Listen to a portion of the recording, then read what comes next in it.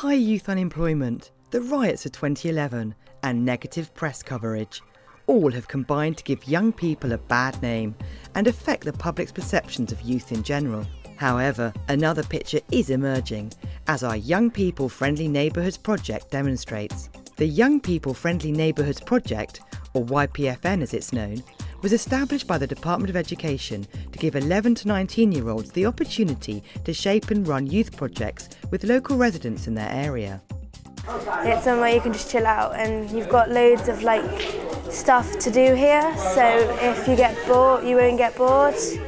And even if you do, you've got people here to help you get more engaged. Housing associations, working in partnership with Groundwork, FPM Youth Work Specialists and Youth Access, have been delivering the YPFN project in 20 different areas across England, where youth nuisance and antisocial behaviour have been identified as significant issues. Of these 20 areas, Sanctuary Housing has been the lead housing partner within 7 nominated locations: Scarborough, Stoke-on-Trent, Reading, Leicester, Hackney and 2 projects in Torbay. As you would expect, each neighbourhood has been faced with their own distinct challenges, calling for local solutions. And it's been the involvement of young people in the management, design and delivery of youth projects within each area that has cemented the project's success. In Scarborough, a brand new BMX track on the Barrowcliff estate has become an important draw for young people, providing a track open day, bike repair sessions and workshops on healthy living and food hygiene.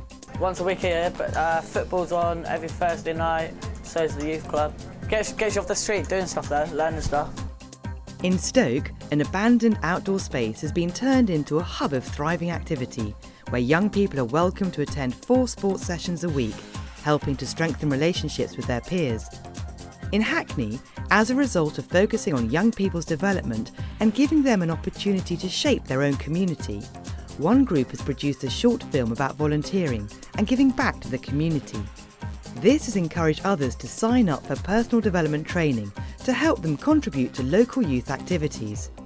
In Leicester, a statewide consultation by young people has taken place to identify areas for improvement that will benefit all estate users, and this has been integrated into the community's vision for the area.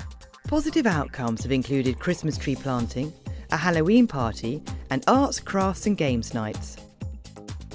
In Reading, a structured, regular youth club providing activities and project work has helped young people to strengthen their relationships, while a skids motor mechanic course has sufficiently engaged young people to increase school attendance. Made quite a bit of difference because I'm learning car mechanics at college, and I want to learn bike mechanics because I'm more into my bikes. In Torbay, a combination of initiatives, including maintaining quad bikes, attending football sessions and building relationships at the Rock Youth Cafe, has seen all the young people involved accessing guidance, advice and support on training, employment and education opportunities. At the Totally Teens, it's all different activities that gets us off the streets, and here is something else to do after college and get another qualification out of it.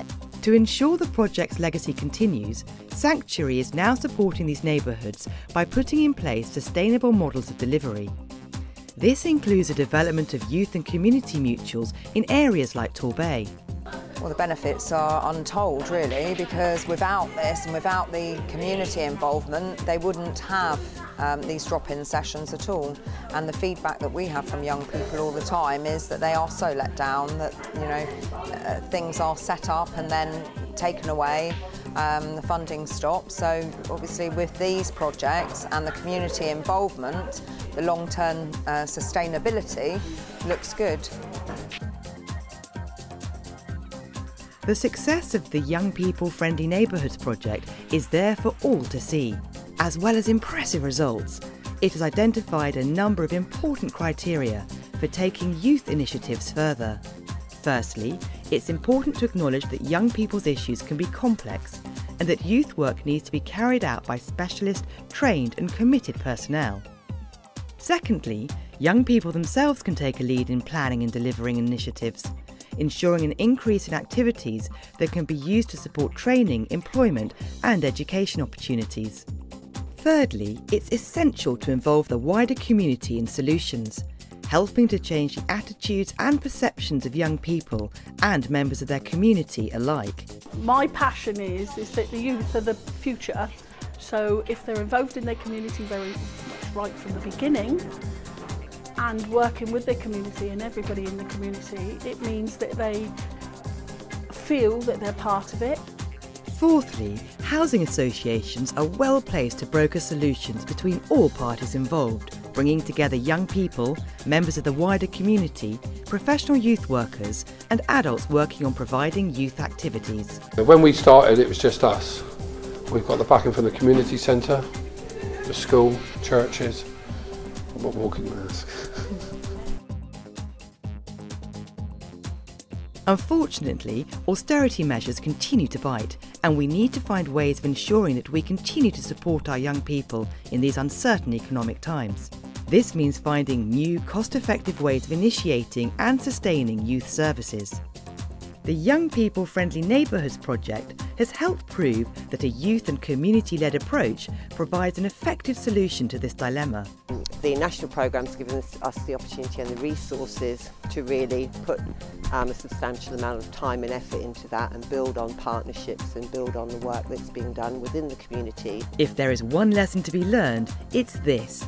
By listening to young people, we find they are a greater part of the solution than we ever imagined.